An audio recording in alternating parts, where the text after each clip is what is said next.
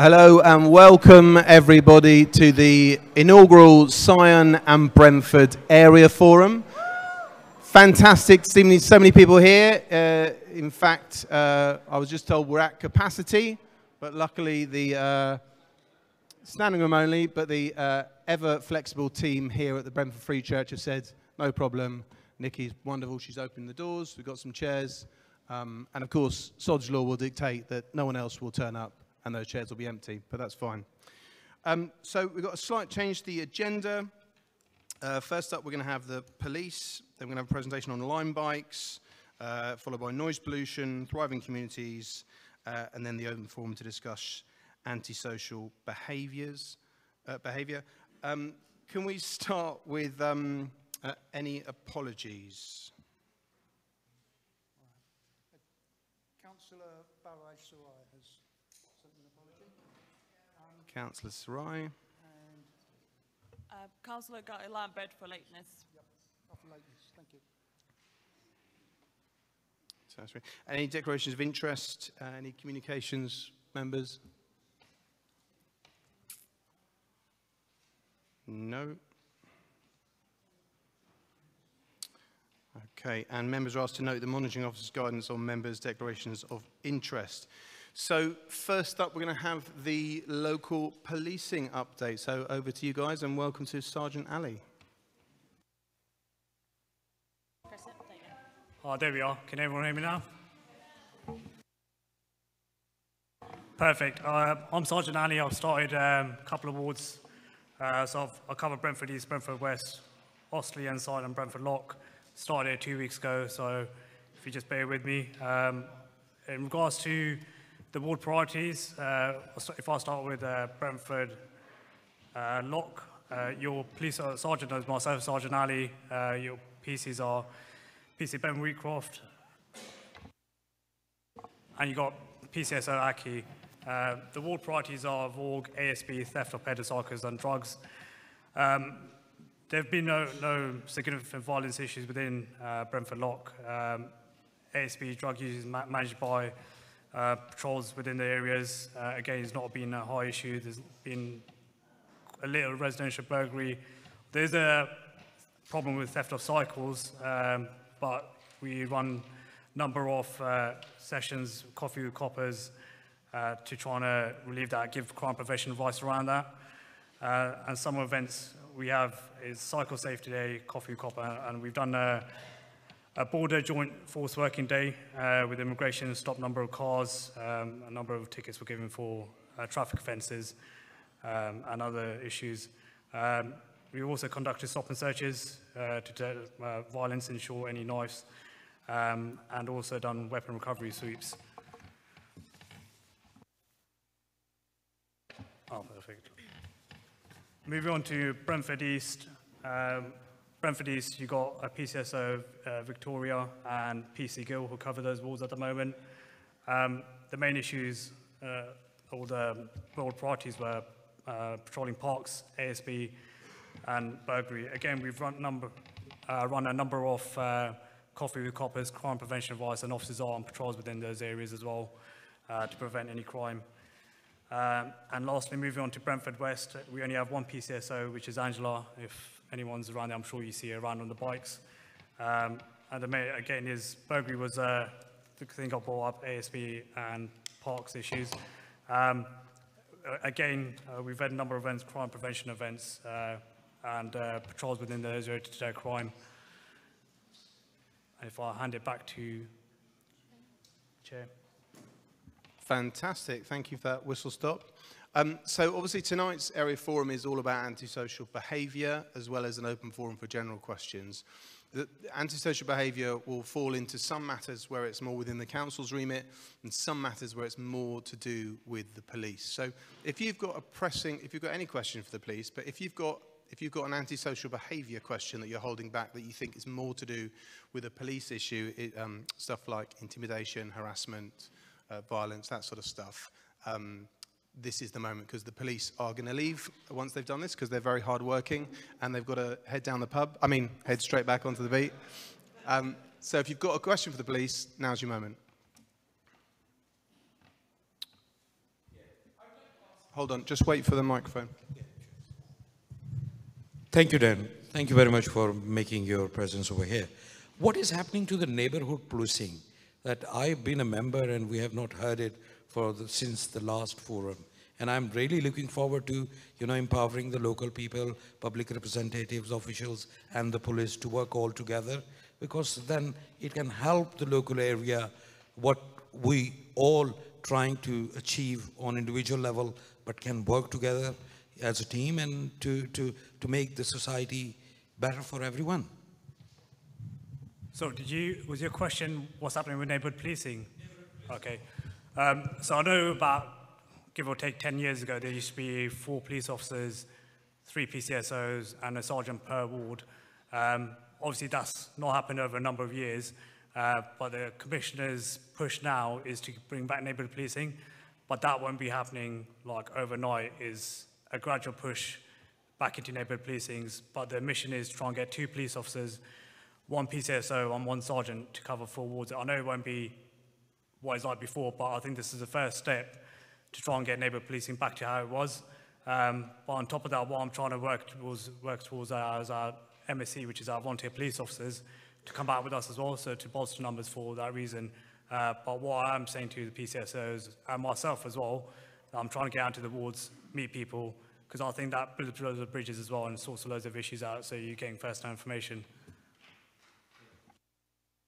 Yeah, right at the back. Wait for the microphone to come to you, please.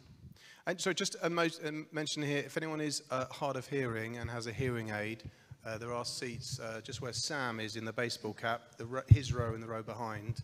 If anyone needs as a hearing aid, you can swap with someone there. But sorry, go ahead right at the back. Hi. There was an incident quite recently, a few weeks ago. There was a gang of children from school outside by the bus stop by Osterley, Tesco's Osterley. They were completely unruly. They were trying to get on the bus when the driver was trying to get off to have his break and wouldn't get off the bus. Then they were running in the roads and one bloke nearly ran them over and told them off. Then they were trying their best to smash. They were kept kicking and kicking the perspex on the bus stop. You know, this was just one gang of kids that were from the Blue School. I wrote to the headmaster. I did take photos of them so that the headmaster saw exactly who they were. He did thank me for it, but you know, they're not the only ones. There's a lot of schools, and these are younger kids. These aren't older kids. These are probably year 8, something like that. I'm just wondering what you're doing for children to let them know that just isn't acceptable. And when they get on the bus, they're sort of jostling and things like that. They're shouting at each other. And you can see a lot of people are really nervous around them and are terrified to say anything. And this is happening daily. Thank you. Sorry, yeah. I mean, I agree with you in regards to that. I know unruly kids or kids causing criminal damage is not on. But what we do is work with safer schools. And I know they give talks in regards to how to behave. But what I will say is I'm not sure if anyone did call police, I'm sure they did, but if you see anything like that, just ring 999 and, we dispatch a closer police unit to that area.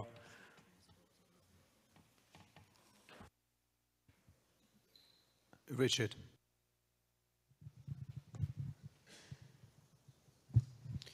Thank you. Just building on the first SF's question to begin with, Sergeant Ali, can you just quantify how short your team is on resourcing, the interest in the current number of vacancies for PCs and PCSOs on your patch? Also, perhaps if you could comment on the length of tenure, the number of months service that your team have got in terms of local experience. And then finally, what you think stakeholders, including the councillors here, can and should do about helping get the resources that we need in our neighbourhood policing teams to provide safer communities for local residents. I'll try and remember all the questions you asked me. In regards to the numbers we have, I'm coming 4 wards. I've got 3 PCs and 3 PCSOs. What I'm meant to have is 8 police officers and 4 PCSOs. In regards to resourcing, the issue around policing is that everyone moves off to different jobs, etc., and we're trying to retain staff. And also the push for, neighbourhood policing has only just come in, I'd say about 8 months ago, give or take, but that still takes time for people to come in. And I know the Commissioner and the Borough Commanders is push for trying to get neighbourhood policing back up. So that's something we're working towards, and it will get filled. But again, it takes time. It's not going to happen over like next couple of months. It will take time. But there's an advert went out recently, so we are trying to get the police officers in there. In regards to service, did you say? Yeah, no, my question was about getting the right number of bodies there. And of course, neighbourhood policing has been around forever. It's just it's only in the last 8 months or so that it's become more of a priority. And so I think it was my question was what support can stakeholders, including the councillors, do about making sure that you get the bodies on your team, the PCs and the PCSO. So you're 5 PCs short, 1 PCSO short. How do we make sure that when there's intake, people are trained, that they are coming to neighbourhood policing in Brentford and Syon, and that rather than being allocated in Uxbridge or Acton or somewhere else in the West area? So the question is, what support can stakeholders such as councillors provide to the police? To be honest, I don't know, if I'm being honest with you.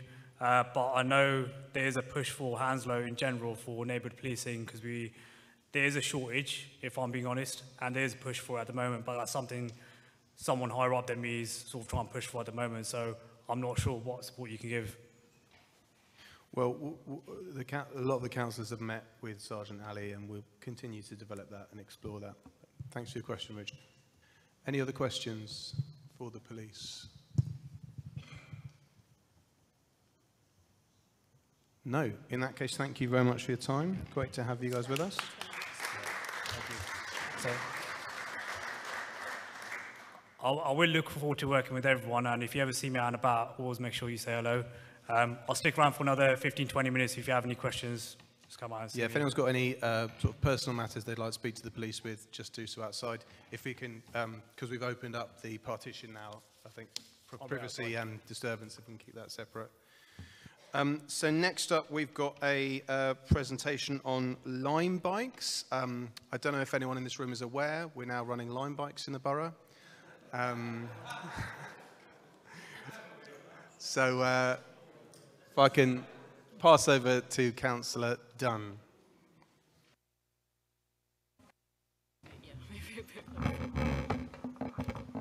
Thank you. So just a quick sort of run through from me about what's going on with Lime bikes and about the trial and what's happening. So to give the history to this, so prior to our trial starting in June, Lime bikes were operating in parts of the borough, not through any agreement, just that they were operating, and they are perfectly entitled to do that. It's not something that the council can stop them doing. This was mostly in the east of the borough, because they tend to be more operational in other boroughs around that border onto the east end of the borough. So under that kind of regime or lack of regime, then the issue with Lime bikes is that, and how they're designed as a dockless bike scheme, is that you pick them up from wherever they happen to be lying around. You go on your journey, hire the bike, go on your journey, and then you leave it wherever you like, again, lying around. Of course, you are asked to park responsibly, but there's very little definition of what that means. So what several boroughs now across London are doing is moving towards a model they're still dockless bikes, so that they don't have docks to go into like the Santander bike scheme, but to have what is known as mandatory parking bays. So these are areas where when you end your journey on the Lime bike, you can't just leave it anywhere, you have to park it within a designated parking area.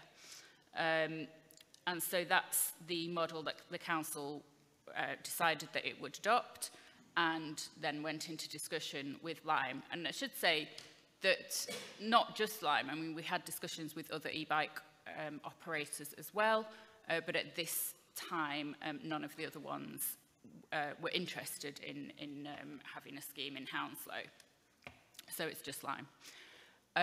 So under the scheme, the council has identified these spaces for parking bays. It's done under an experimental traffic order, so it is a trial, it is a consultation that is ongoing whilst the trial goes ahead. And so in order for such a scheme to work, you have to have a certain density of bays. You know, they have to be within short walking distances of places that people want to travel to, otherwise there's no point to the scheme, it doesn't work. And so bays were chosen on that location, but also obviously looking at safety and other aspects of where they might or might not be suitable. Consultations were carried out with ward councillors around that, and we took representations from them, from residents in some cases, and some of those initial locations were changed, but there are ones that have rolled out, as you know. So we're rolling it out in 3 stages. The first stage was Chiswick and Brentford, and that was the first one that happened in June. The second stage now has rolled out into Isleworth and Hounslow, and then the third stage for the rest of the borough will come next month.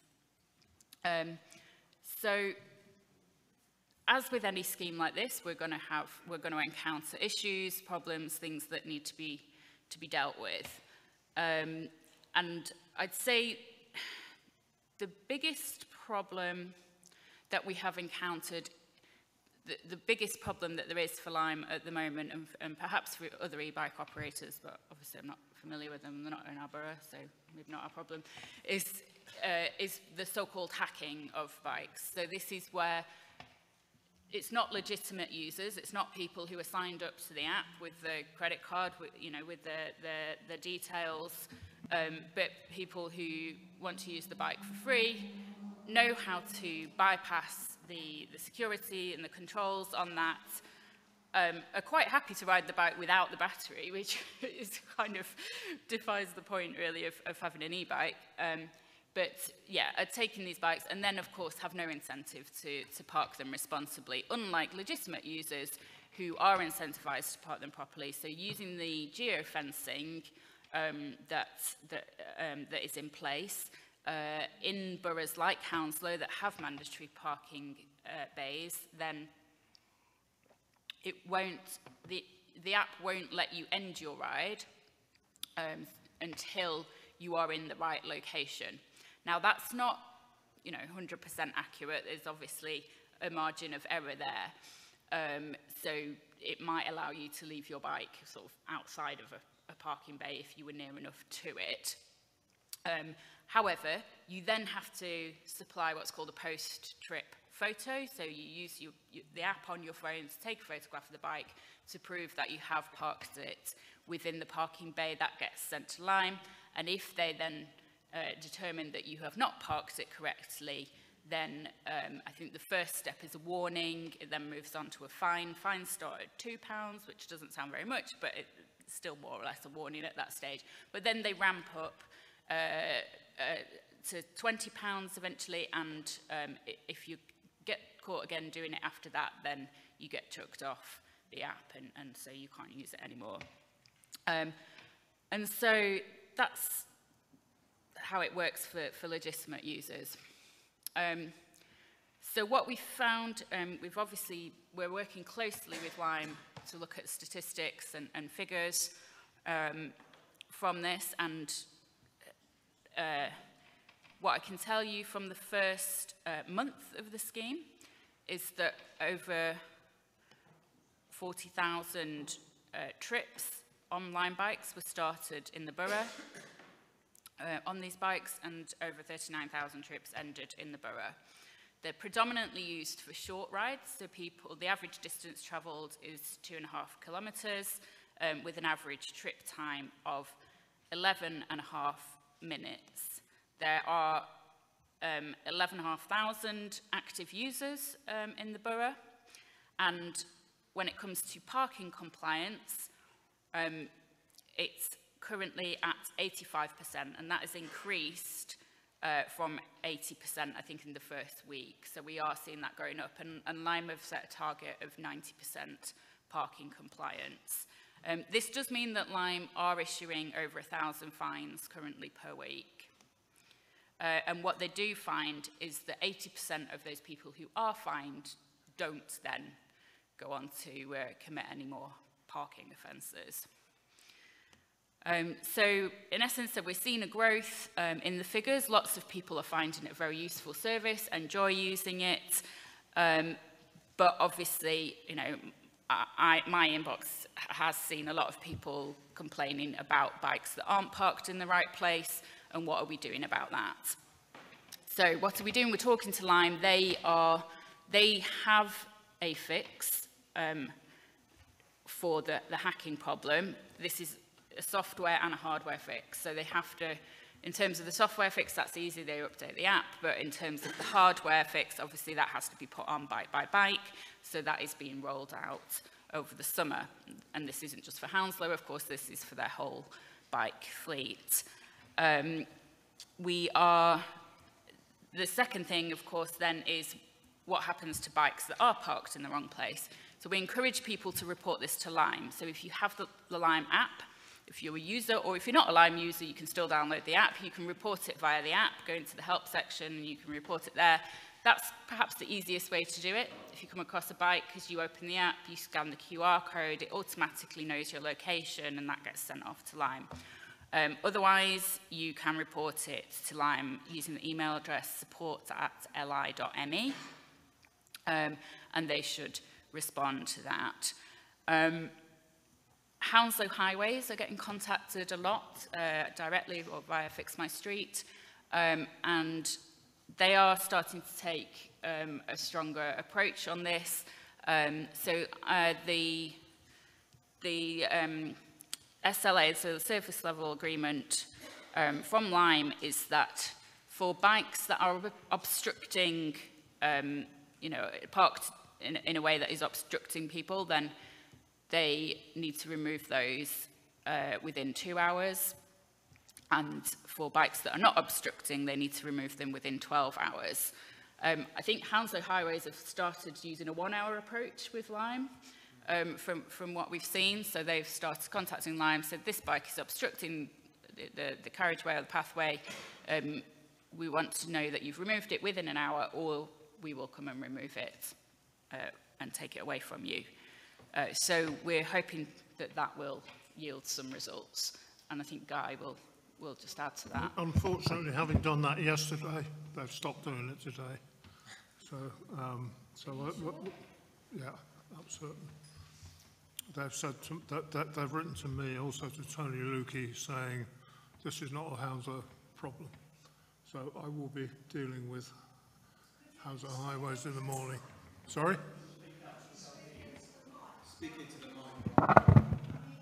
Sorry, you can't hear me. It's usually me that can't hear anybody. Yeah. Sorry. Hounslow Highways said yesterday. I put in a report yesterday, and I got a very good response, which said, if you don't, dear Lime, if you don't move it within an hour, we'll move it for you, basically. I think that was a bit much, actually, and they've reneged on that today, and we need to work out what the right answer is. Because today they've sent to me, also to Tony Lukey, who reported one today, they've said, not a Hounslow problem, which it clearly is. I think there's a bit, I need to get to the bottom of that, because they do provide contradictory information sometimes. So if you report something on Fix My Street, then it will change it to not not the council's responsibility. That means they've passed the request on to Lyme, but it doesn't mean they're not passing on that request to Lyme. Should we, rather than back and forth, should we get perhaps an answer to that and publish that? I think we need to get absolutely clear what they are going to do and what they're not going to do, and that's a conversation that probably yeah. So we're having those. Catherine and I should have. Yeah, we're having those conversations. So I think there may have been, yeah. So it was a big thing. I mean, what's stated in the MOU, so the Memorandum of Understanding between the council and Lyme, is the 2-hour response time and then the 12-hour response time, depending on whether or not it's causing an obstruction. So we need to get more clarity on what's going on there. I think I'll probably pause and take any questions. Thanks, Catherine. And just to note that we did ask Lyme to be here tonight. They said they were unable to because of a major event. Just, if you put your hands down for questions, put your hand down, Mel. Put your hand up if you'd like to see Lyme at the next area forum or one after. Okay. Yeah. Great. So now, hands up for questions. Let's see. Who hasn't spoken? Andy Ward hasn't spoken yet. Thank you very much. Thank you very much for your explanation. In fact, you've answered many of my questions, but I thought I'd go across my questions again. One of my questions is the service level agreement from Lyme. Obviously, you've agreed to something with Lyme, being the local authority, or the local authority have, not necessarily you. So I think it would be really good, as you just mentioned, to get some super clarity on what that is. What should we do as residents, in what order? Because at the moment, there's 3 options for us. We can contact the app, which is rubbish, to talk about the problems. We can email them and they don't respond, or we can go to Fix My Street and that might go somewhere else. So the first question to you is, please can you come back to the group to tell us what is the right thing for us to do as residents. My experience with the Lyme bikes is that, you know, that they break, and that is the problem. So yes, they're getting hacked, but generally for me in the bay that's been positioned outside my house without any sort of consultation, I believe, with my councillors or myself, is that they're broken, the stands break and they don't stand up, so they fall in the road or they fall on the pavement. They get a puncture, they don't stand up, they fall over. So they are just everywhere at the moment. Not everywhere, that's an overstatement, but they are a lot. Every day I'm picking up a bike. But I'm going to stop picking up the bikes because I understand that they weigh something like 35 kilos. And actually that's beyond the manual handling weight for men to pick up. And I've got I won't go into my medical conditions, but I've got a prolapsed disc and a hernia, and I'm not going to pick them up anymore. It's not my responsibility to pick them up. And that goes on to... Andy, can I encourage you to focus on the questions, if that's right? Yeah, so the question is, please give us clarity on what we should do. Should we pick them up at all? And also, a point is that they absolutely don't respond in 3 days to all the reports I've given on broken bikes blocking pavements and roads. 3 days bikes have been there, so it's a joke to say they come in an hour or 2 hours. So yeah, I think it's a bit frustrating. Our street now looks terrible. We're very lucky to have a great park in front of us, and there literally is bikes littered everywhere. I'm pretty disappointed, I have to say. Thanks, Andy. Okay, well, yes, we'll come back on those things. Sam Thomas.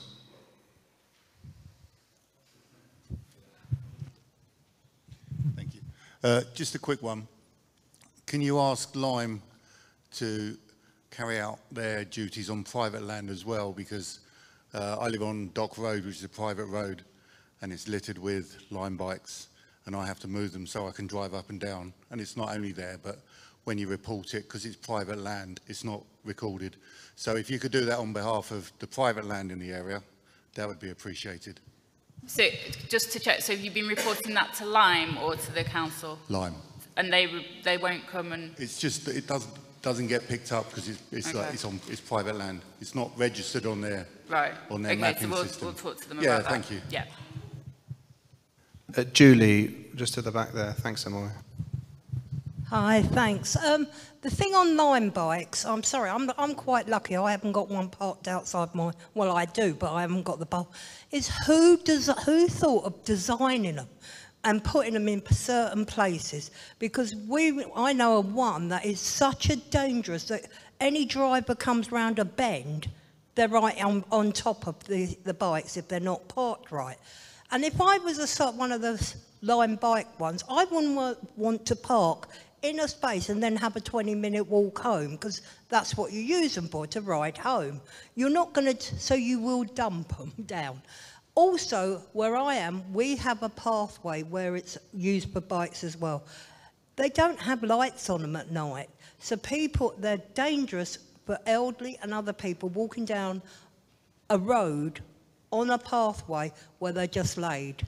But I'd love to know who designed them and decided where they were going to go, because there's been no consultation whatsoever anywhere. Yeah, so as I explained, the consultation is happening now, so please do write into traffic@hounslow.gov.uk, and we'll take those points on board. There's a hand at the very, very, very back. I can't quite see. He's turning his head, their head. So, yeah, I can't see. Yeah. I live on the same road as Andy, and I'd like to know who I need to write to actually get the Lime Bike Bay on Lakewood Road taken away. The first thing is, it's not being used for the purposes. It's being used by children who are hacking them. It's also starting to become increasingly antisocial, and St Paul's Park is a really divine park. The Lime bikes are being left everywhere. That means that smaller children who are on their scooters, who are on their own private bikes, are basically struggling to get around it. And also, it's supposed to be a cycle route through it, isn't it? St Paul's Road, once you turn off and come down St Paul's Lane. I'm not going to tell you the language that I got when I challenged one of the children the other day on it, but I've spoken to the police about it. And it's like a clicking velodrome. So what it means is that kids before school... Can I see, where there is a lot to get through, and there's obviously a lot of people who want to comment. Just focus, if we can, and sorry, I will come back to you. Yeah. This is for everyone who's going to speak. Can we just keep it as succinct as possible to a question? Who do I need to write to then in that case? If this is a trial, how can I get rid of it in Lakewood Road when it's in front of the kids all the time to be abused? So to make any comments or feedback, it's the email address is traffic@hounslow.gov.uk. Down at the front here, we've got Mel.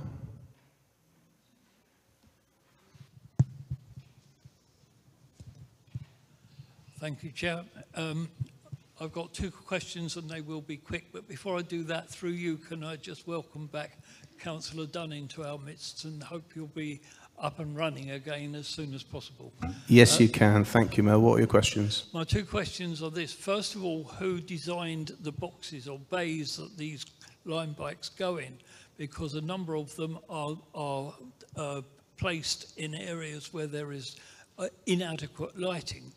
And secondly, because these bays are being inadequately lit, when the bikes are left outside of the boxes, they're left in dangerous places so that people like myself can go apex over base over them because you just cannot see them in the dark.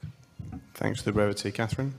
Okay, thanks. I mean, obviously, I'm not going to give the names of individual officers, but yes, we'll take that on board. I'm going to take sort of questions in pairs now because we're really running out of time. So can I just take your question and I'll take your question and then I'll let Catherine respond to both of them because there's a slight overlap in some of the questions. Go ahead. Hi, yes, I'd like to clarify the whole situation. Lime is a company that are in business to earn money. We have used public money, our money, to provide bays to park the problem that they brought to this borough. You have taken away our parking spaces and given them to them for nothing. What's your question, sir? My question is, I believe that you have misused public funds. I've made a Section 1 complaint and I've told my local councillor this. I also spoke to the National Audit Office today. What's your question? My question is, do you believe that you have properly not misinterpreted and used public money to support a private company? Thank you for your question. And down the front here, they want to address both those questions together.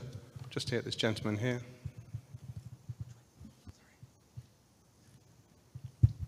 Chair. Dominic West, formerly of Syon Ward until the Boundary Commission took us away. Two quick points. One is about the council's contract. I understand that when boroughs signed up with Lyme, we were told that under the age of 18, you were not eligible to hire a bike. Although some boroughs have now found out that it's actually 16 in the small print. Do we know what Hounslow's contract actually says? And given that a number of people riding these bikes are school kids, and tonight I saw school kids steal bikes at Isleworth Station and on South Street, and I've seen bikes dumped all the way down London Road around Bush Corner. It is worrying that Lyme won't fix the problem until September, so I put it to you that we face a summer of discontent. Catherine. Okay, so on the money, so Lyme are paying the council for the use of bays, for the rollout of the bikes and an annual fee, as would any other operator that decided to enter it. We don't have a contract. There are no contracts with Lyme. There is a memorandum of understanding, so we cannot influence Lyme has its own contract with its customers, and that doesn't vary between borough. My understanding is that you do have to be 18 to use it, but given what you've just told me, I'll look into that further. Okay, I'm just going to take two more questions at the back. Later on, there's going to be some breakout groups. One of them is going to be around Lyme bikes, so we've dedicated quite a bit of time to this already. We're going to take two more questions, but if you have a question, that can be brought up in the breakout session. So let's hear both of those two questions together. Okay, thank you. I was going to raise the question that's already been mentioned about positioning of some of the bays, because one or two are quite dangerous. But on Monday, I became a casualty of a Lyme bike accident. No rider involved. I came home, found it laying across between my car and my front garden gate. My car's small, has a slight amount of damage, but my leg has even more damage because I tried to pick the thing up and it fell backwards onto me and I wasn't really in a fit position. I didn't anticipate quite how heavy it was. I then spent 2 hours trying to report this. It's impossible unless I sign up to an app, give them my bank details and all my personal details. Can I draw you to a question, please? Yeah. Why is there no means to easily report these bikes? Lyme don't get back to you. There's no way you can do it by email. The addresses never get responded to. You don't know if you've received it. Thank you. And who is liable for the accidents? We'll respond to that. Can we take that second question, and I'll let Councillor Dunn respond, and then any others we picked up in the breakout group. Was there a second question in that? Is there another? Right at the back, I saw a couple of hands. Yep, there it is. With all these problems with the bikes, and there is absolutely no doubt, they're dumped everywhere. Driving down from Northfield Station this evening, I passed at least 9. I know that's not in your borough, but that's just the way Lyme work. Given all these problems with it, why don't you scrap the scheme straight away? Okay.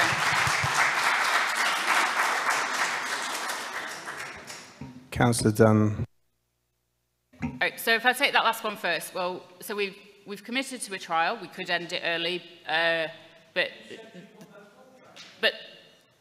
yeah. So we've committed to a trial through this memorandum of understanding. We could end that early, but that wouldn't obviously give us the full picture. You know, it's only been going a few weeks. Things have already improved. We expect them to improve more. If they don't, we can review. But what I will say is, there is nothing to stop Lyme operating in the borough. We cannot stop them doing that. So we can either have a scheme with bays, where we can have some degree of control, and we can look to strengthen that around enforcement and so on, or we have Lyme operating as they please with no mandatory bays and bikes left wherever people want to. Thank you very much. So any further questions on Lyme bikes will be picked up in the breakout group. Don't worry. We're going to move on now. We're going to hear from Thomas and Cairo. We're going to talk about noise disturbance. Great to have you with us, guys. Thanks for coming down. Good evening. So we're from the Neighbourhood Enforcement Team. We are a 7-day-a-week service. We have 4 teams that cover different portions of the borough. We're roughly split about 5 or 6 wards between each team, covering north, east, south and west. We react to complaints from members of the public, and we also do proactive casework across a wide remit of issues. We also conduct daily patrols of council housing estates up until 11 p.m, 7 days a week. And we also offer a responsive noise team service on Fridays and Saturdays from 10 p.m. until 2 a.m, responding to noise complaints throughout the whole borough. In terms of noise nuisance, we deal with a wide variety of issues, from licensed premises to residential premises, construction work outside of permitted hours, both residential and large-scale building sites. We also deal with other statutory nuisances such as light, odour, dust, bonfires, fireworks as well, both domestic and commercial. We also deal with fly tipping and waste issues on private land. Commercial waste is an issue that we also deal with in and around the high streets and the large built-up commercial areas. Abandoned vehicles is another one of our core functions that we deal with throughout the borough. As previously said, antisocial behaviour patrols across the Hounslow Council housing estates, and also occasionally in parks when they're needed as well. We also work closely with our colleagues in licensing and licensing enforcement, consulting with them on applications for new premises and variation to premises licenses. Large-scale events we also have input in as well. Another core function for our team is dealing with unauthorised traveller encampments on council land, which is can be quite a difficult issue to deal with at times. We also have officers within our team that respond to complaints about Mognan sewage treatment works as well, and weekly inspections are done there.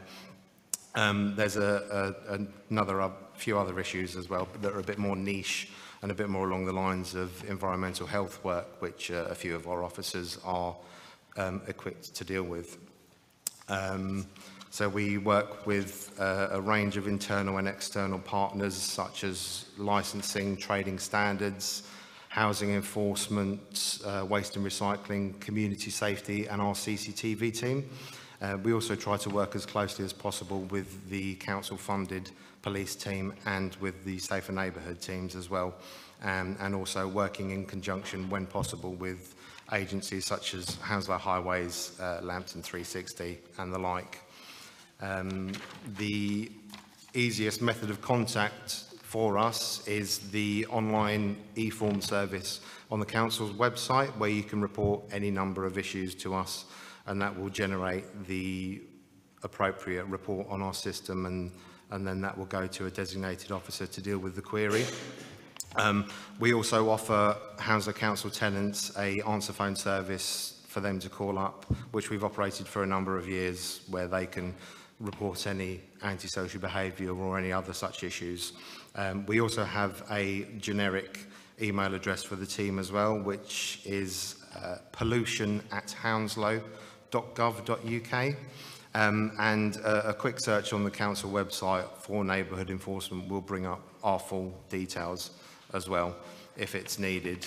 And yeah, that's just a kind of a brief overview. Brilliant, thank you. That's really, really great, Thomas. So you cover a lot of stuff. Do we have any questions on? Yeah, straight away. First hand up, this lady here.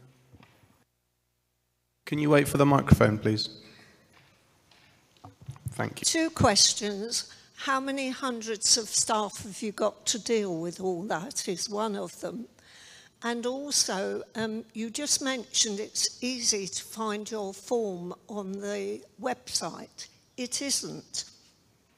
If you go to your neighbourhood bit, or it actually comes under rubbish, you have to go first to the page where it tells you to report to Hounslow Highways for rubbish in the streets. if you scroll down right to the bottom, you find your form. Can we focus on the question, Well, please? my question is, it's not easy to find it. It should be separate That's and not a listed question, on... that's a statement. All right, then I'll turn it round. Why don't you arrange, please, to have it put separately on that report it page to make it easier for people to find? We'll certainly take that into consideration, and that will be looked at. But personally, when I'm needing to send links to the reporting service to members of the public, if I'm sending it via email, I will just a quick simple Google search of Hounslow Council report fly tipping or report noise nuisance will take you to the appropriate webpage, but I'll take your comments on board, and that's something that we'll look at. Other than that, the email address that I said, pollution@hounslow.gov.uk, is monitored constantly, and as long as contact details and a coherent message are left on there with what the issue is that you're reporting, it will be dealt with appropriately. And as for numbers, we've been lucky enough that we've actually just managed to recruit a few more staff, so we're quite fully staffed at the minute. We've got 4 team leaders, 4 supervisor level officers, one of them being myself, and then we've got about 18 enforcement officers, I believe, at the minute, split across the 4 teams. So, Thank you very much. Before we come to some questions over here, Councillor Sharma wants to come in. Thank you, Chair. I've just actually done a Google search myself whilst you were talking, and it came up straight away, typing in Hounslow enforcement, and took it. Great. I just did the It's same, the and that's report true. section on the borough's website. It's the lady here in the black top, Amoy, if you could. Oh, hello. Hello. I'd like to know, who is the Health Neighbourhood Watch for Sydney Gardens? to my knowledge, I don't believe we have dedicated officers for that particular area. But as I said, the answer phone service that is given out to residents is monitored throughout the shift. So any reports of antisocial behaviour or any issues, a lot of what we do for estate-based issues do rely on reports from either members of the public, the residents, and reports from housing officers as well. So if a report does go into a housing officer, they will send us a referral to conduct patrols, and then that goes up for the entire team. So when the team covering that area isn't on shift, the other teams will pick up those patrols, and then that's obviously fed back to housing to let them know that patrols are being done. But it's just a case of getting in contact, and we'll always respond to complaints. So right now we haven't got a neighbourhood watch, no? Neighbourhood office? We will. I don't believe there's currently an active referral for that area, but obviously if there's an issue, if you'd like to have a chat with us once we pop out here, we can certainly see what we can do for you. Okay, because you do have a car parked out every single day in Sydney Gardens, and I believe I spoke to your colleague about that last week. You're sitting outside our roads every single day, not getting out of your car. And I pulled this gentleman up the other day, and he had another guy with him, and I had a long conversation with them. Thank you. So if they're coming to Sydney Gardens, I think if you can take that up afterwards, is delving into more personal issues. Also, one more thing. We're just going to let people who haven't spoken all get a question. So there's the gentleman behind. We'll come back if you can. Just hold on 1 second. So there's a gentleman behind. We'll come back to you if there's time. I just want to make sure everyone who hasn't spoken has a chance. We're trying to keep it as brief as possible so everyone gets a chance to speak. Go ahead, sir. I'd just like to know, I've had to deal with antisocial behaviour for a few years from my noisy neighbours. I've even come to the point I spoke to them on a number of occasions, but nothing ever happened. So I actually contacted the council, heard nothing else. And to be fair, it's making us miserable, like banging all hours of the night. You know, my son does shift work. We can't. It's just constant banging. Overcrowding, and we've been there. We spoke to them, but when you speak to them, they all gather around their doorstep. They make you feel intimidated. I just want to know what's done, because I have reported it and nothing's ever come back to me. Okay, so I think what we need to work out where you live, and we need to speak to individual councillors to take up individual casework. But Thomas Geary, if you want to just give a brief answer on that general subject. Yeah, I mean, if you want to have a chat with us afterwards, we'd be more than happy to take your details and look into what, obviously, the action has or hasn't been taken. But just as a general point, the general process for noise complaints would be either a report into us or an online form. Log sheets will be sent out and asked to be returned to give us an idea of how and when to tailor any monitoring visits. Depending on what the noise is, depends on whether we can actually deal with it. Ordinary domestic noise such as footfall, banging of doors and cupboards, shouting, talking, that sort of thing is not something that we can enforce. Yeah, we but have when you've no got to powers put to deal up with with it all night long for years, swearing in the garden. I can't have my grandkids around the garden sometimes because there's too much swearing going on. I appreciate that, And but legally we have no powers to deal with that sort of thing. So who does then? Well, you could take your own independent legal action. That would be the only sort of recourse for that, but legally we have no powers to deal with that. Well, what about if the place is overcrowded? That would be a housing enforcement issue. And but again, I've reported that as well and nothing happens. Well, I can't comment on your particular case.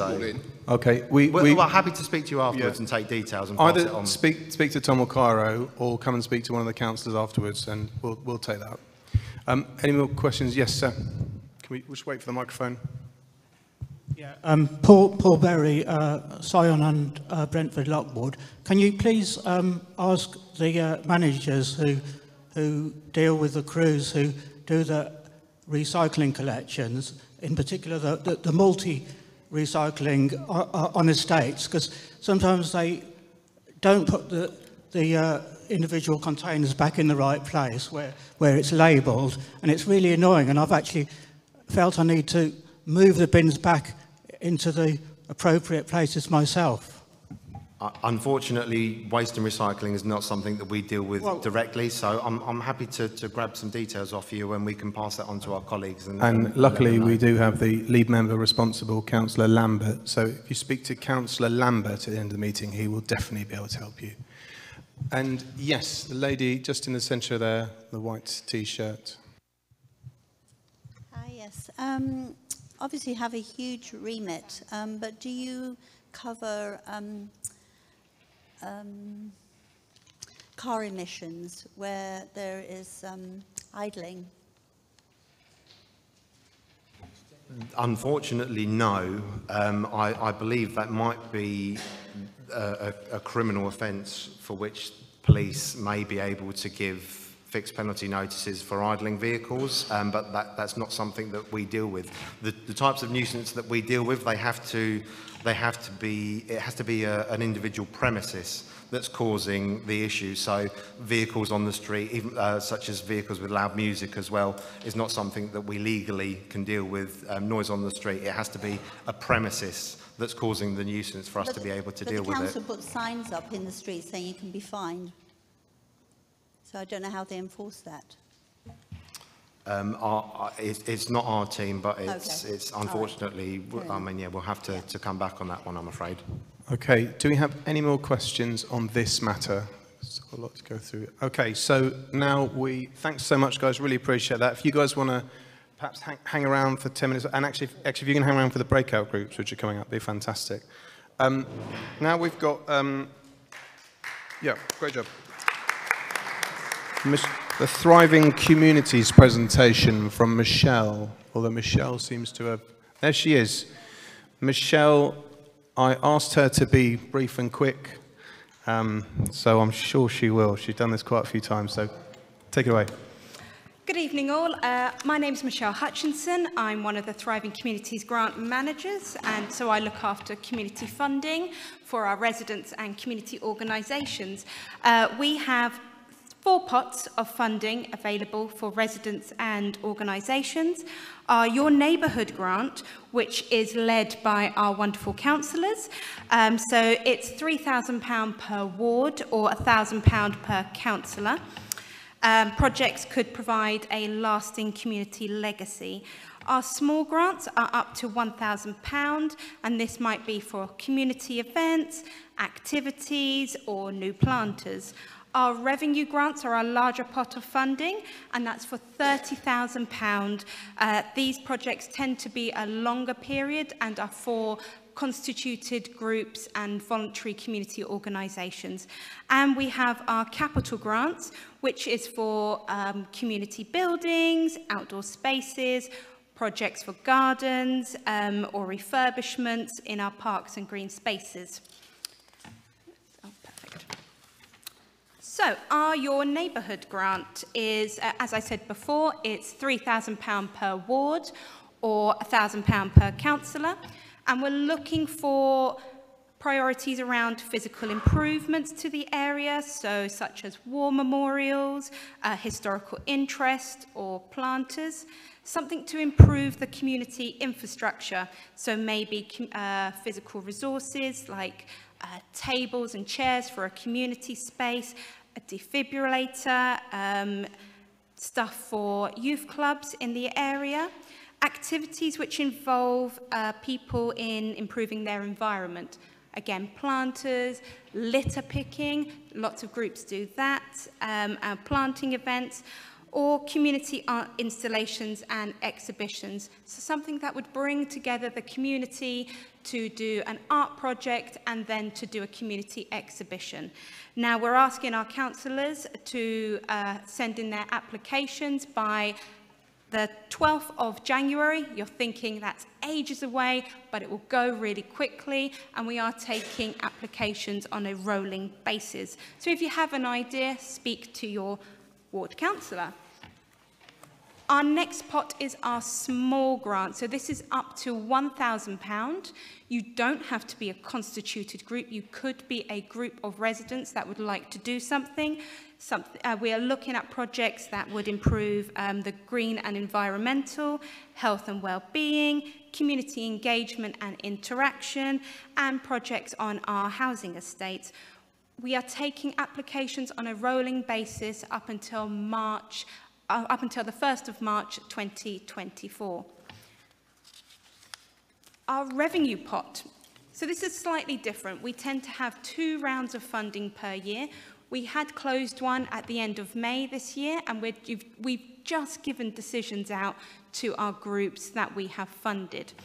So we had 29 applications this round. Our second round will open in September, and we will keep our councillors and our groups updated of when that is happening.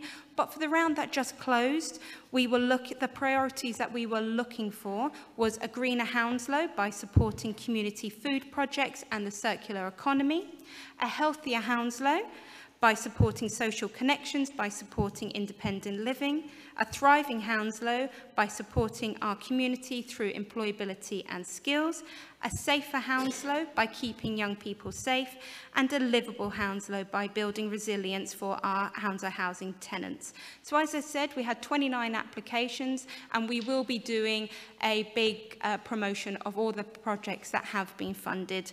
So if you do have any ideas or any community groups, please get in contact with us.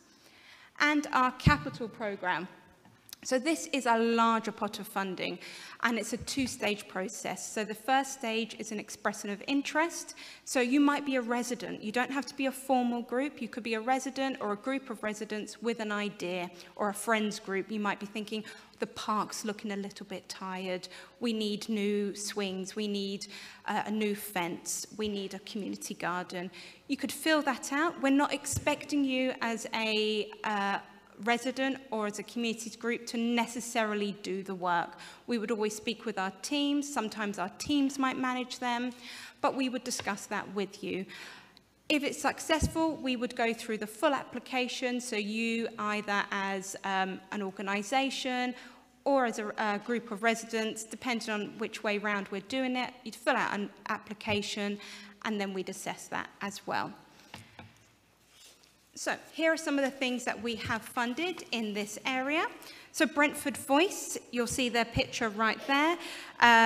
They were awarded just over £23,000 for a capital fund. So that comes from our local neighbourhood SIL money.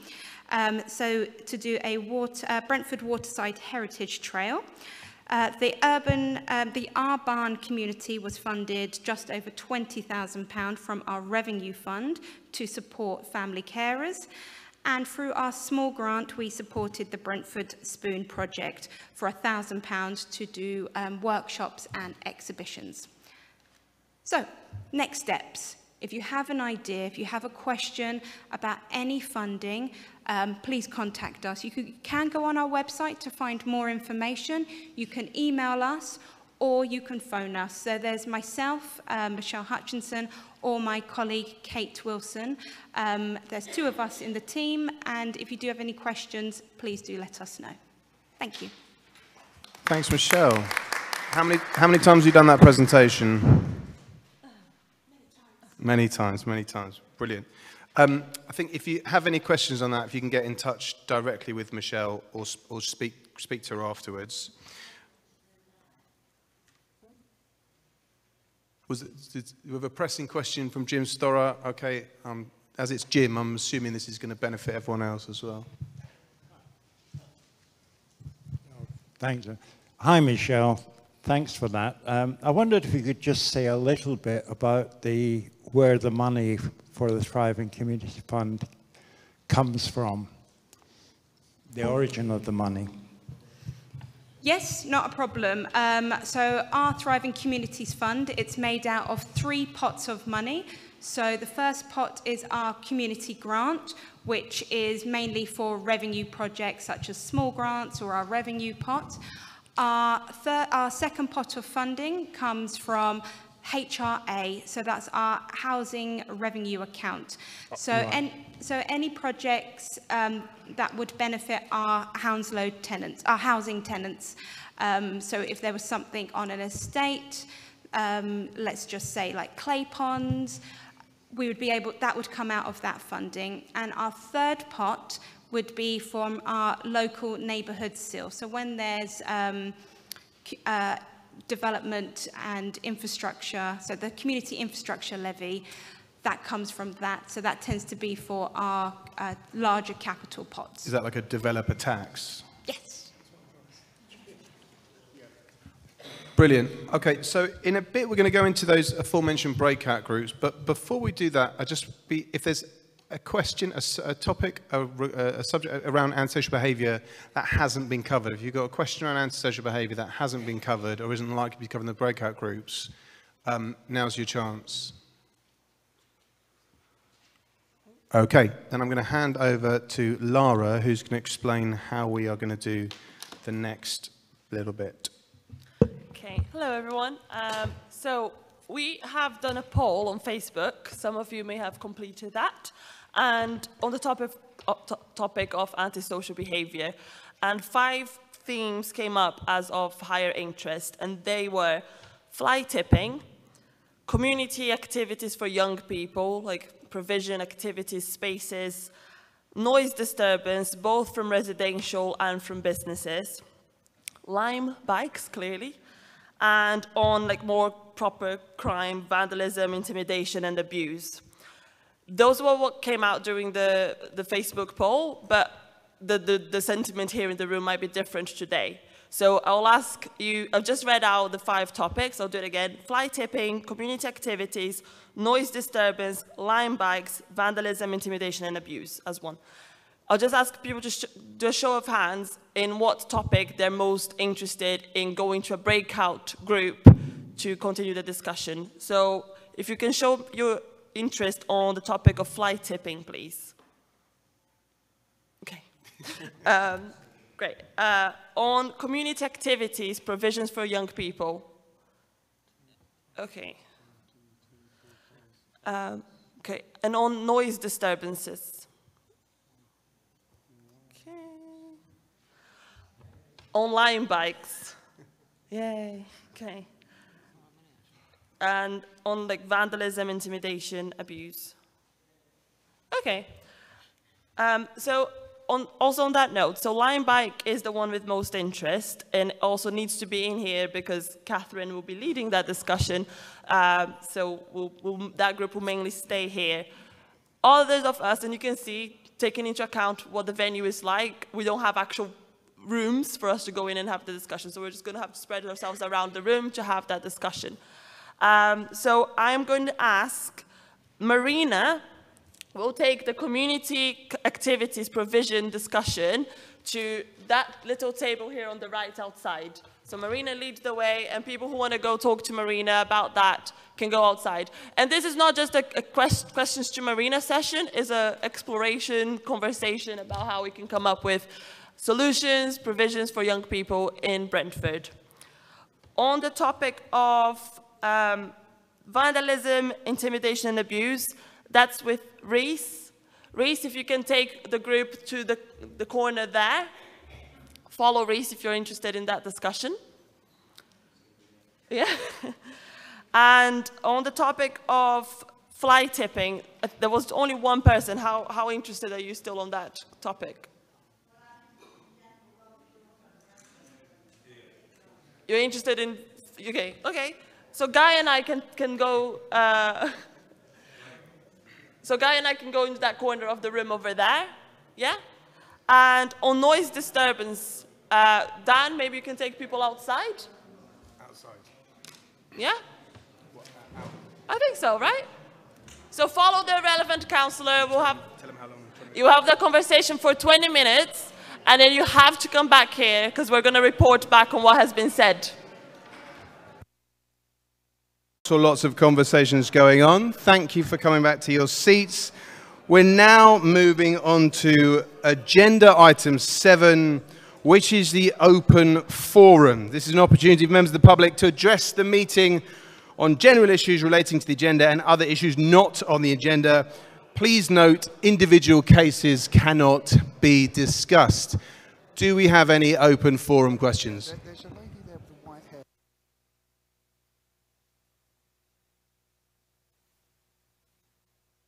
Pirin at the back, can we get a mic to Pirin? You see all the community development officers just they went for the buffet. Here we go.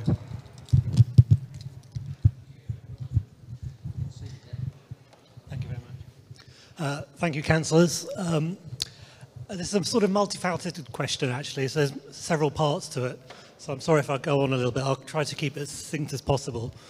But it's basically about a live issue of Waterman's Park and the proposed marina that's going on there.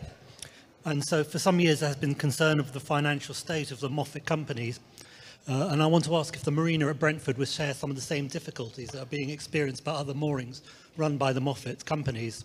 For example, Chelsea Yacht and Boat Harbour is particularly troubled at present with several unprovoked evictions, various legal actions, and they're not good landlords. So why has the council made a deal with this firm particularly?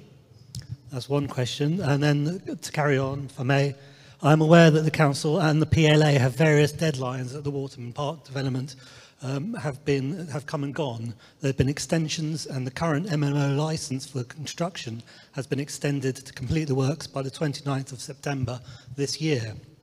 To my mind, there should be a penalty for non-delivery of this time, and maybe this should include the loss of right of the second phase of the development. Would you, councillors, be prepared to do this?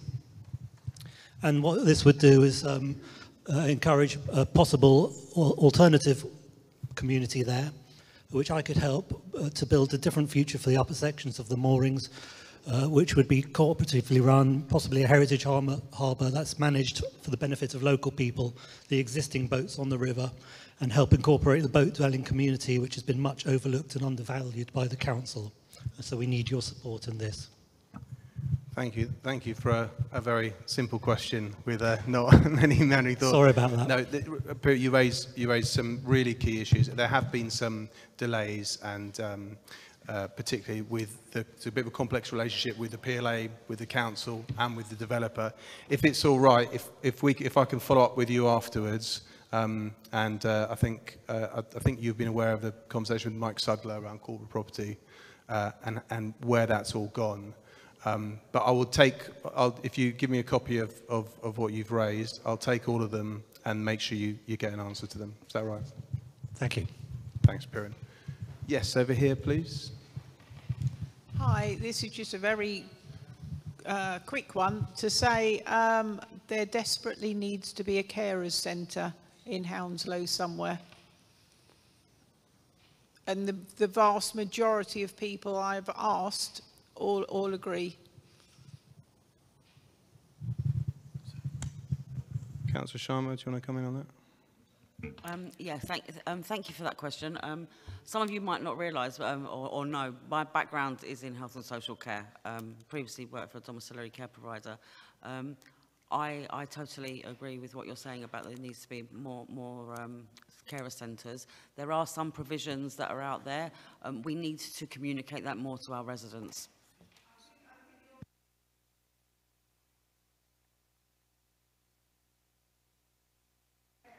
Sorry, can you just wait for the mic? Is that right? Sorry. Hi, I'm talking about where there's one centre in Hounslow somewhere where if anybody finds out they're a carer, they can go there and get information about anything. And there's rooms where they can be sort of, I don't know, where there's things going on, there's information, there's people there all the time, because there's no one place in the whole of Hounslow, and it's appalling because all the surrounding areas all had carers centres and they work very well. We are actually rolling out family hubs and children hubs within the borough. So we're going to be having, they're going to be in different, there's going to be one in Hounslow Central, there's one at the moment in Feltham, and there's going to be one in the east as well.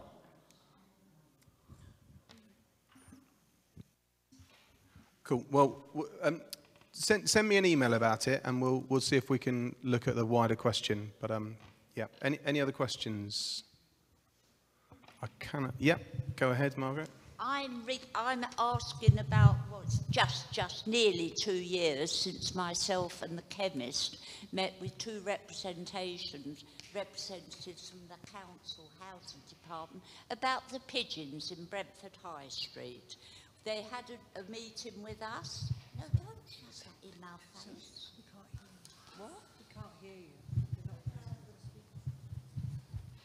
Right. What are you doing about the pigeons and putting the spikes up? You know where I'm talking about, from Goddard's right to the end of your block that you own. 2 years you've been written to, you've had pictures sent to you showing you the mass of pigeons, and you still... If you hold the microphone just to your mouth. You still haven't done anything about it. The only thing that has been done is the woman or the man that sweeps the street cleans that part outside the chemist. Now, I have approached all the shops along there and asked them not to feed the pigeons. And they've told me they can do what they want. Over to you. And so this is the pigeons on Brentford High Street? Yes, on the council block, between the next to Goddard's right down to Greg's. Thank you. Did we get a response on this, Bill? Yeah, we've had a response from Sabeel Khan, who's... From who? Sabeel Khan. I can give you his details. I've got your email address, so I can respond to that. Or are you happy to respond? Yeah. Or Councillor Dunn, who's the Cabinet Member for Environment, will respond. So I think you've been in touch with Alistair, and he's been basically procuring these pigeon spikes to go up. So it is happening. I appreciate it's been a bit slow, but that is happening. But the main problem is that someone is feeding the pigeons. Yes, we know who's feeding them. Yeah. And it's just not the shop selling the nuts. There's people off the street come and feed them. Yeah. Yeah, I know. So we won't have to wait another 2 years before you put the spikes No, up. we won't have to wait another 2 years. Can I ask my next question now? We're just going to make sure everyone has a question before people have a second question first. But I think there may well be time to come back to you. Any other questions? Someone who hasn't spoken. John Dale. Just wait for the microphone if that's all right. Brentford dock gating, it's the same question we ask every single forum, but what's the situation there? The last time, I think Councillor Dunn said you were talking to Brentford Dock Limited. Since then, they have started locking the gates, and they're taking a vote at the moment on locking them even more. So how are those talks going? Councillor Dunn. Thanks, John. Yes, so we have, there have been talks between the council and Brentford Dock Limited. I think it's fair to say that you know, we don't see eye to eye.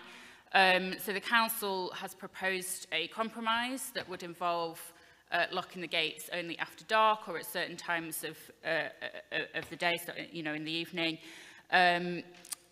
So that wasn't accepted. But there has been an agreement that the locking of the riverside gates that's gone ahead will be reviewed after a 6-month period. As you said, BDL are now consulting their residents on locking the gates that they've installed at Dock Road and at the footbridge from Brentway. I mean, we'll have to see what happens. I think that may well have a different outcome from the previous consultation, because locking these gates would cause inconvenience for residents and for their visitors. So we'll have to wait and see. We'll continue to make the case as council for why we think people should have access to the riverside. But you have seen the legal documents that a Brentford Dock resident posted on your Facebook group, John. So I think you are aware of the council's position there. Okay. Any other questions? Yes. Right here in the front. Thanks. What have been the measured biodiversity benefits of Hounslow Highways not cutting the grass verges for 3 months when Hounslow Homes cut theirs and Green Space 360 cut theirs and mowed the lawn in the parks? I'm not sure we'll be able to provide the exact data, but Councillor Lambert's best place, I think, to cover that. I mean, as you probably know, sorry, as you probably know, we had a policy of no mow May. But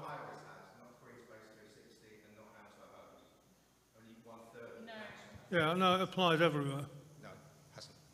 Sorry, Hounslow Homes cut all the grass verges and all their land that they're responsible for throughout the whole year, throughout the whole of May, June and July, as did Green Space 360. They didn't cut it all, because I know ones where they didn't. Well, for instance, Isleworth Green, Lambton 360 cut Isleworth Green, Hounslow Homes did the section outside the blocks, Percy Road, Percy Gardens. Let's not descend just to give you an example. Who cut what, but you'll just research just the question part of your statement, if you could. Yes, so the question was, what have been the biodiversity benefits, measurable biodiversity benefits, of a third of the council not cutting the grass verges, effectively, because the other parts of the council have? Well, I don't think they're easily measured, because they're quite. That will be better for bees. A lot of people like them, some people don't. It was an experiment this year. We did it in some places, not in other places. And we'll try and learn from that with the feedback that we get from people like you. My own view is I like it where partly they've not been mowed. I think we didn't necessarily get the right places. We'll learn from that and do better. A bit like a couple of years ago, we started with wildflowers. Wildflowers were successful. We need more of them. We need different ones, and we'll do more of that. Thank you. Any other questions? Jim Storer at the back.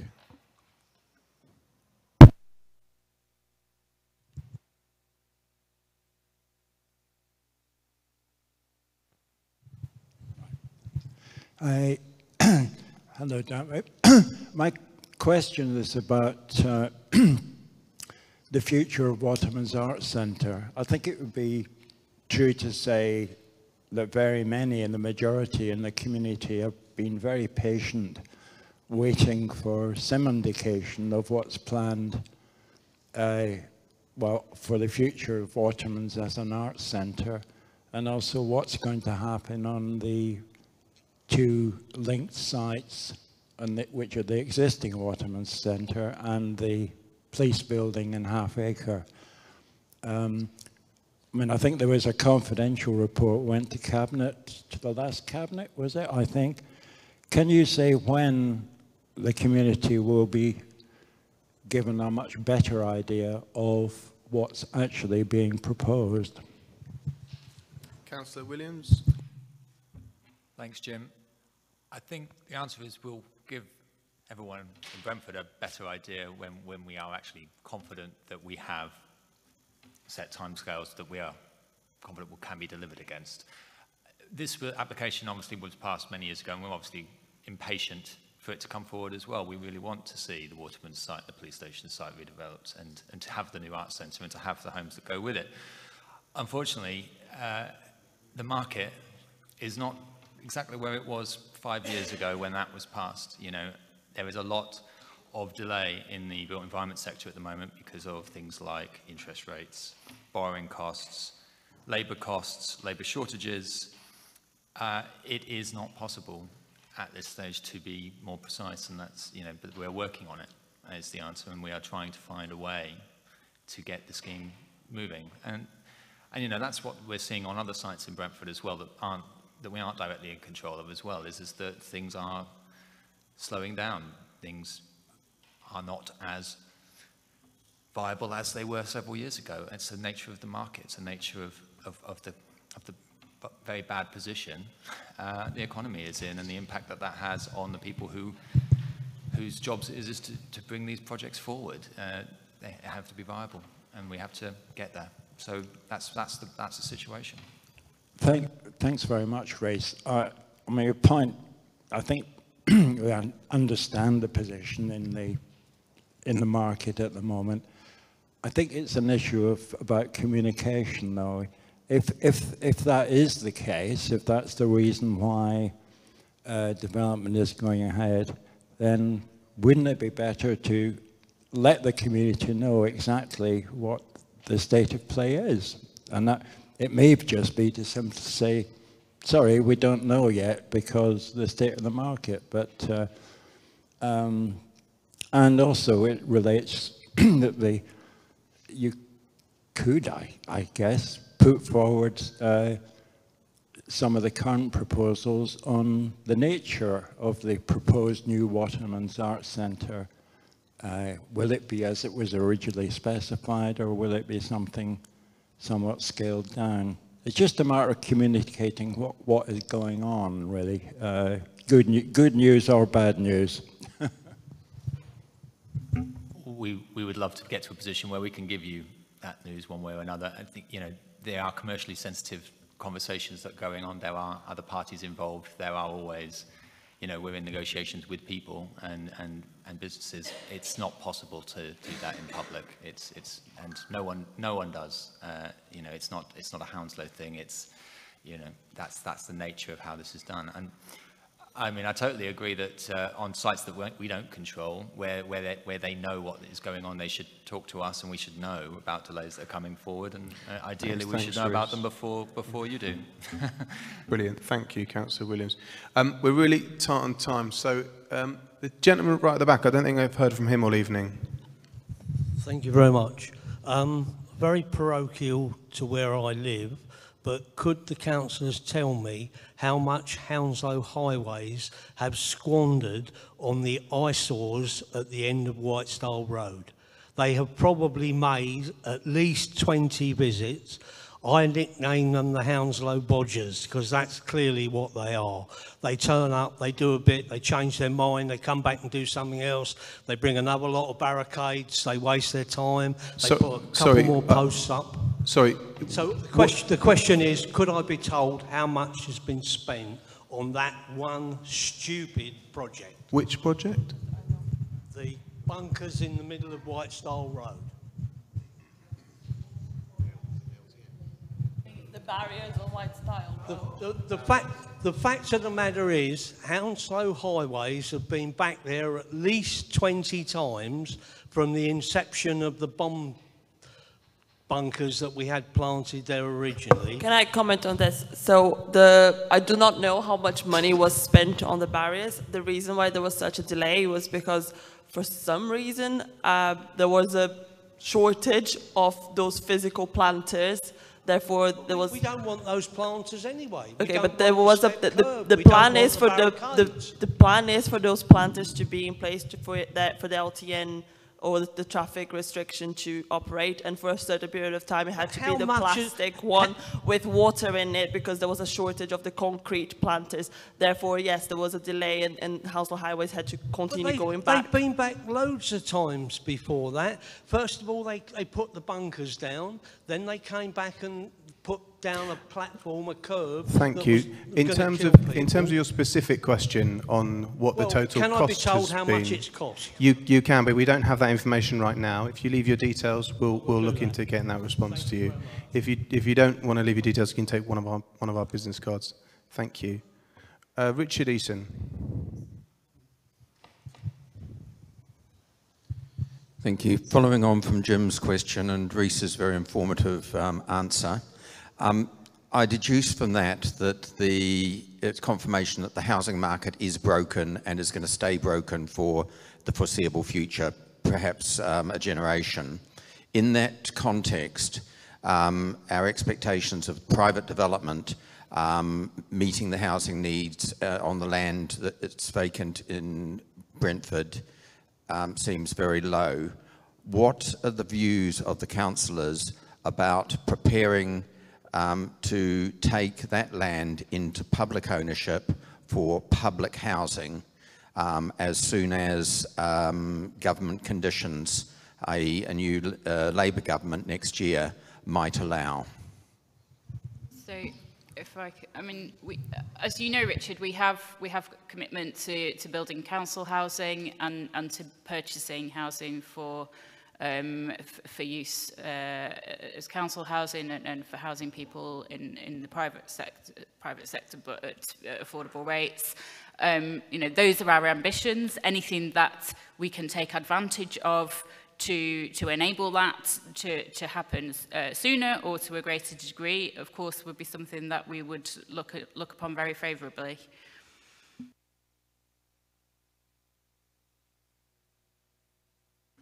Okay, any other questions before we move on from there? Abigail Hardy over here.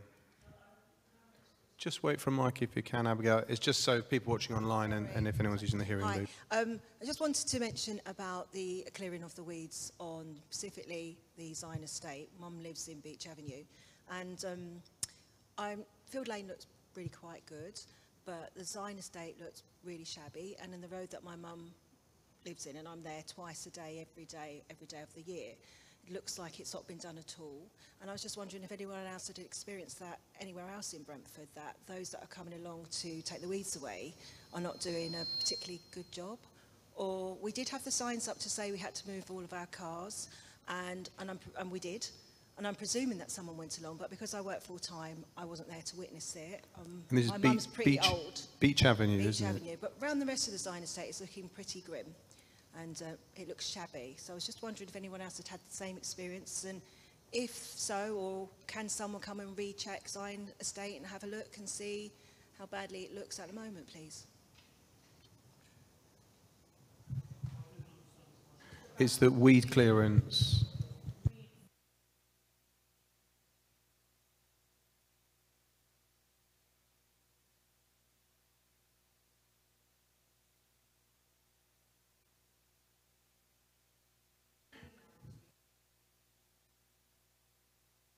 Okay, any other questions?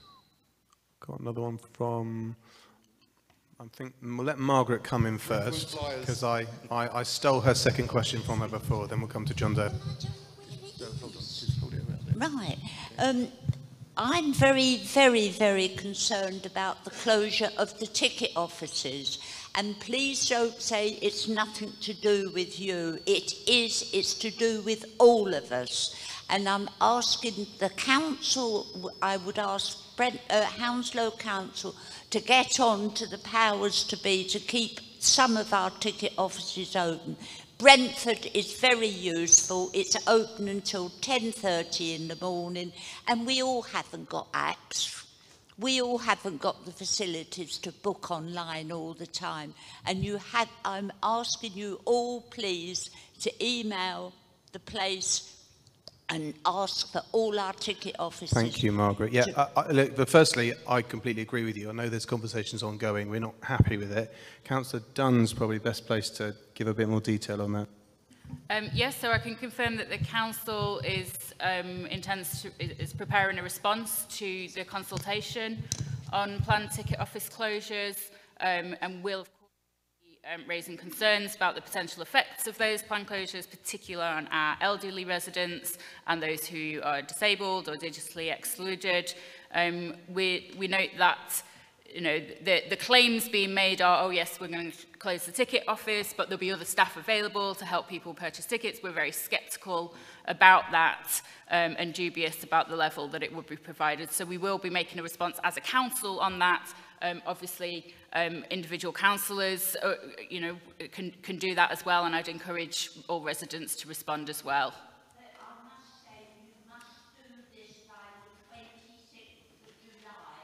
Don't worry, we will. That's very good information. Yeah, that's I think the public response. John Dale, I wonder what you're going to ask this time. Okay, do you want to let someone else hold your camera, John? Amoy can hold it. I'll be okay. No, I'm absolutely fine. Yeah. 3 months ago, a planning application came before the Planning Committee for Manderson House, Commerce Road. As it ended in chaos, and a lot of eyebrows were raised over the way the decisions were reached. Afterwards, the council decided to order an inquiry asking all members of that planning committee how they'd voted and why. Do we know the results of that inquiry yet? And if not, will you keep us informed? We don't have the results of that, John. As and when we can. This lady here. Yes, could I ask again about car idling and who is enforcing it in the borough? Because we have the signs up in our street. I presume they're put up by the council, but I don't know what happens about enforcing it. So was that about idling? Idling, car idling, yes. So there are issues around this, and we did sort of launch a campaign a couple of years ago, and with the intention of being able to enforce against it and issue PCNs. The legal situation apparently isn't as straightforward as we thought it was, and we've been told we don't have the powers to do that. I've asked officers to get to the bottom of this, but unfortunately at the moment it looks like a situation where the legislation isn't what we thought, and it may require additional legislation, but I think we need to explore every avenue to make sure, to see what we can do. Because it actually says there's a fine of like £60 or something. Yeah, so we took part in a trial or something with the GLA, with the Greater London Assembly on this. That's sort of come to an end, and we are looking at what we can do to get back to a position where we can issue fines. Okay, because Richmond Borough have huge signs up, huge metal signs, not like the flimsy ones that we have, so they must be enforcing it. They have huge signs, so they spent money on signage. I need to dig around a bit in it, but I'm happy to come back. Okay, because there's a real problem please in my leave your street, details. right Please leave your details with Councillor Dunn, and she'll be able to give you a more thorough response. Now, thank you. we're supposed to finish at 9:30, but I think we've got time for one last question from Sam Thomas. Mike's coming behind you. Thank you. I'd like to talk about the Brentford Canal Festival. First of all, I'd like to thank volunteers from our councillors that joined us and other volunteers in the room that helped run such a successful day. Now, we've had 2 canal festivals now, and they've just grown in momentum. So Martin behind me, Simon, myself, and other members of Brentford Voice have really pushed and made that a success. To ensure its legacy, sustainability, can I ask the councillors, go back to the council, make sure that it's correctly publicised throughout the year, look for whatever funding you can find for us to put into the Canal Festival, and help us to promote and get volunteers involved, not only on the day, but help us set up the event. People with specific skills in fundraising, event management, anything like that. Your range of contacts would be really helpful if you could get involved and help Brentford as a community to get the festival up and running next year. Thank you. That's a great question to close on. I think... Okay, we're going to go for John Dale's question, and then we're going to finish on Sam's question, because I don't know what John's going to do. Go on, John.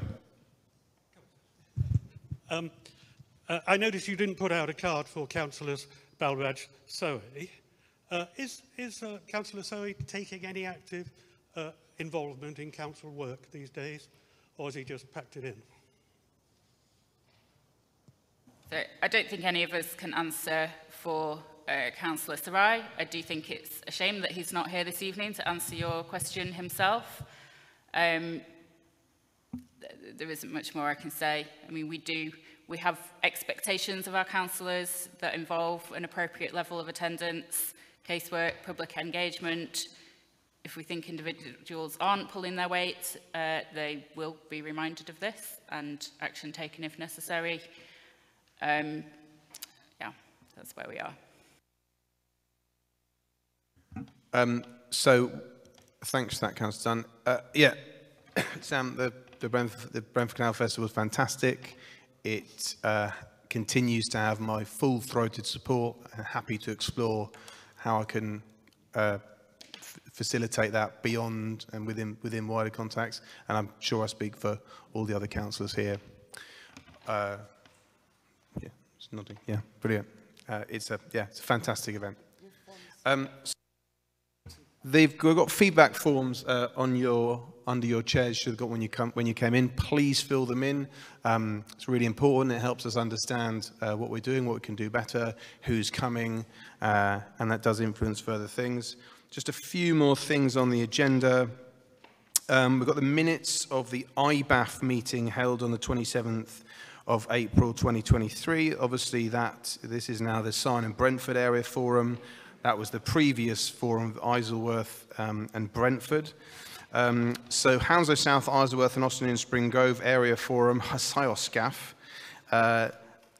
they were presented the minutes, and the members who had been present on the 27th of April noted them. So it's now down to Brentford and Syon Area Forum members who were at the last meeting of IBAF, which I believe is all of us. We now have the opportunity to confirm those minutes. Everyone happy with the minutes? Yeah. Brilliant. Urgent business. Any other business? Councillor Williams? It's not urgent business, but I'd just like to say, do fill out the feedback form. I want to congratulate Dan. You know, we are a listening council, and I know everyone thinks that we're not, but we are, and we're here. And Dan tried something different tonight with this setup. The polls online were great. We asked people in Brentford what they wanted to talk about. We designed an agenda around that. We did breakout sessions. It's a new format. Let us know if you think it worked. I'm sure Dan wants to perfect this forum so it can be as useful as it can be. And, you know, it is a two-way conversation. And I hope you all enjoyed it. And I just want to thank Dan for trying something different. Very kind. Thank you. So the date of the next scheduled meeting is the 2nd of October 2023.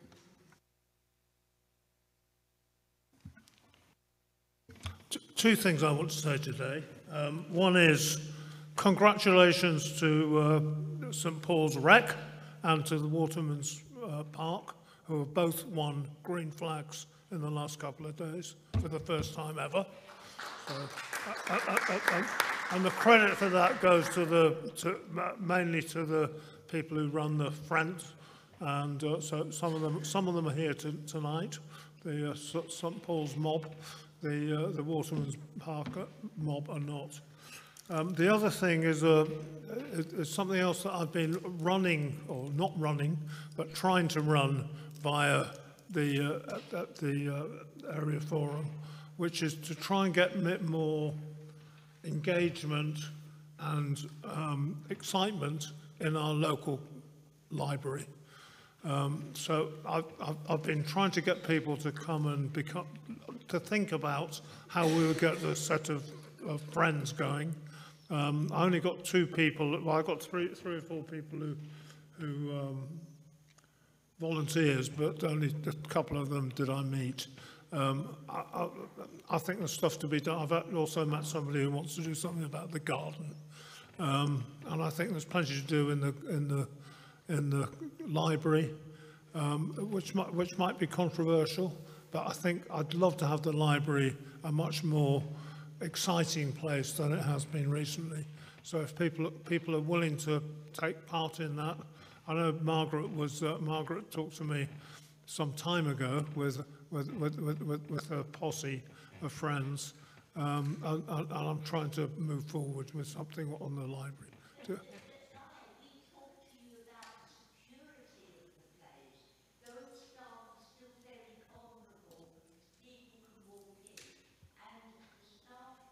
Okay, well, so if you want to get involved, yeah. Thank you, Guy. So the meeting's due to finish at 9:30. The councillors will be around if you want to follow up on anything that's come up in the meeting.